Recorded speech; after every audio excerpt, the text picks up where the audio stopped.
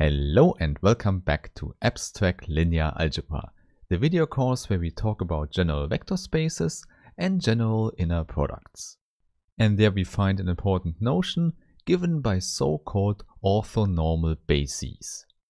Therefore, in today's part 18, we will explain what an orthonormal system is and what an orthonormal basis is. However, before we start with the definitions, I first want to thank all the nice people who support this channel on Steady, here on YouTube or via other means. And please use the link in the description to download additional material. Okay, then let's immediately start by stating the general assumption we have for this video. In fact, it's the same as in the last video, namely we have a general F vector space V with an inner product and a subspace which is finite dimensional. This means we can write down a basis for U with k elements. And now the general idea is that we choose the vectors in such a way that we get a nice basis out. Now, this could mean anything, but since we have an inner product here, we already know what nice could mean. Since we can measure angles, we could claim that the angle between two basis vectors is a right one. So we want orthogonality for the basis vectors. And we already know this one we can put into a nice formula. In particular, if we have B1 and B2 here, we would write that the inner product with B1 and B2 is 0. So not so complicated, this is exactly what we mean by orthogonality. On the other hand, we can also just put B1 into the inner product and then we also get out a number. In fact, we already know this number represents the length of B1 squared. Obviously, this should not be 0 because we don't want the 0 vector for the basis elements. However, it could be any other number and therefore it would be nice to choose a good number again. And a good number for us would be 1. You see, this is already a good choice because 1 will not change after doing the square root here. And of course, we want the same thing for the second basis vector B2. And actually, we want to have it for all the basis vectors and also this first equation we want to have for all possible combinations.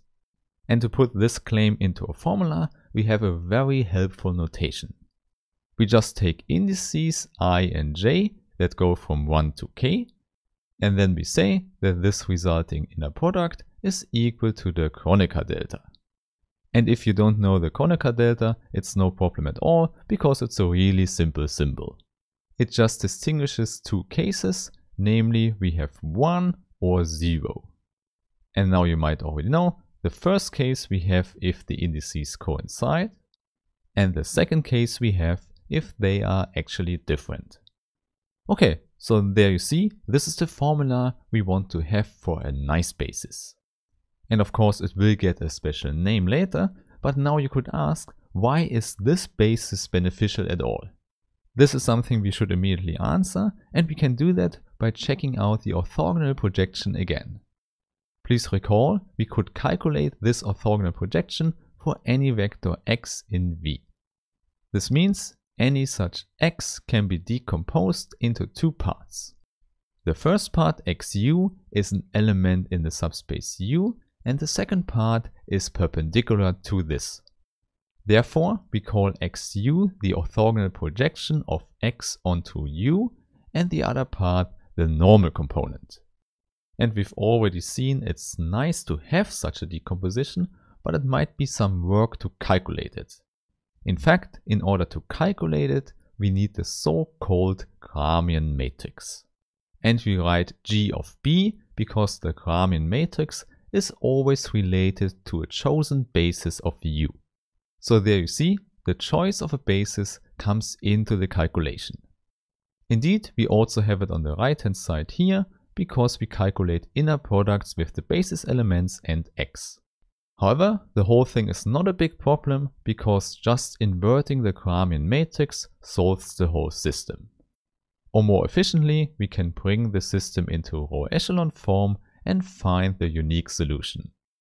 Therefore, this whole procedure is very quick if the Gramian matrix is in a nice form. And there you see, now the nice basis from the beginning comes in. So we just have to recall how the Gramian matrix was defined. And in fact, the only things that go into the Gramian matrix are the basis vectors of U. And since everything inside is given by inner products, a condition like the one with the Kronecker delta before really helps. Because it immediately implies that the Gramian matrix is just the identity matrix. Indeed, you should see we have zeros everywhere except on the diagonal, and there we find ones. And then you should recognize that the whole LES here is super easy to solve. In fact, the scalars we search for are immediately given by the right-hand side. Hence, we can directly write down the orthogonal projection XU. We have the scalars, so we know the linear combination. So we have a sum that goes from j is equal to 1 to k. Indeed, the scalar we already know, it's bj with x in the inner product. And this is the scalar for the basis vector bj. So this is the linear combination we need, and it gives us the orthogonal projection of x onto u. And it turns out the whole thing is easier to remember if we put the vector in front and the scalar to the end. Because then you can just remember that an orthogonal projection is given by such a combination of bj with bj. However, it only holds for such a nice basis, and now we will call it an orthonormal basis. Therefore, this will be the content of the next definition. It's a very general definition because we only need a vector space with an inner product. However, still, because we do linear algebra, I want to formulate everything for a finite dimensional subspace.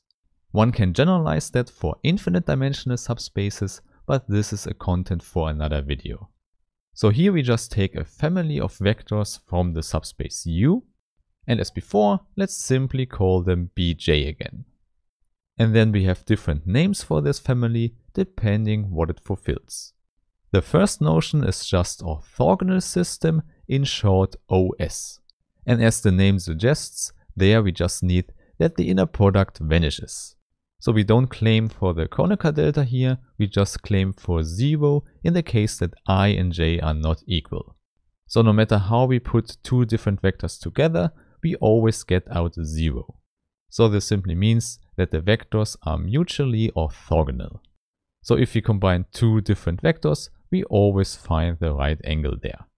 Sometimes this is already helpful, so the length is not important for the vectors, but you already know we want more. Hence, the next thing here is an orthonormal system, in short ONS. And there, in addition to the orthogonality from before, we also want to set the length of each vector to 1.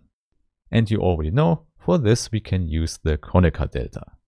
Now, at this point you might realize that we didn't say anything about a basis yet, and the reason for that is that these two cases are more general. In fact, they can also make sense if we change the number of elements in the family.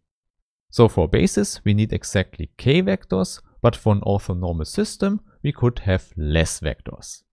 And this already explains why we get two additional names. Namely, we get orthogonal basis OB and orthonormal basis ONB. So we have exactly the same thing as before, we just add the information that we have a basis as well. And then we get the most important notion, namely orthonormal basis for a subspace U. Now, this notion should not be completely new to you, because you already know Rn with the standard inner product. And of course, this is the standard example we should mention here. And maybe let's keep it at 3 dimensions, because then it's easier to write down. There you also know the standard basis, the canonical unit vectors form a basis. And now it should not be a surprise for you, with respect to the standard inner product, this is an ONB of R3. And you might remember, in R3 it's easy to calculate with this basis because it's an ONB.